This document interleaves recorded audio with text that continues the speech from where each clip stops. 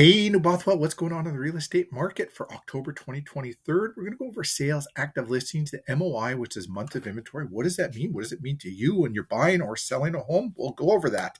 What the average selling price has been and the DOM, the days on the market. All this data does come from MLS for single residential detached homes. I'm Stephen Olyniuk, Remax Performance Realty Winnipeg. And all of this information compiled is put into my own opinion and does not relate the opinion of Remax Performance Realty Winnipeg or Remax in a whole. So if you have any real estate related questions, don't hesitate to reach out to us. We'd love having a conversation about it. And let's get into it. Showing 3 sales in October, which is nice to see. When we had a goose egg in September, 16 active listings on the market, majority of them being new builds, and giving you 5.3 MOI, which that means there's 5.3 months of inventory. 0 to 4 months is a seller's market. 4 to 6 months is a balanced market. So showing in a balanced market right now. And if you actually averaged it out, you could almost say you're into more of a buyer's market in the area. But again, we'll get into the point that most of the homes are new builds.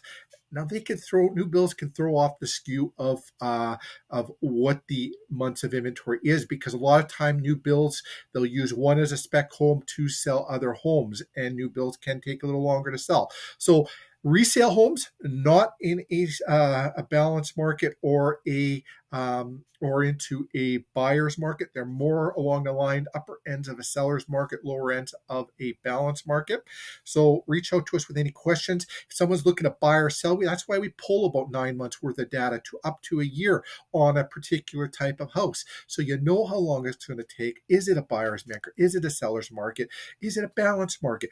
What will the home sell for? So you know what you should pay for it. You should know what you should expect to get for it.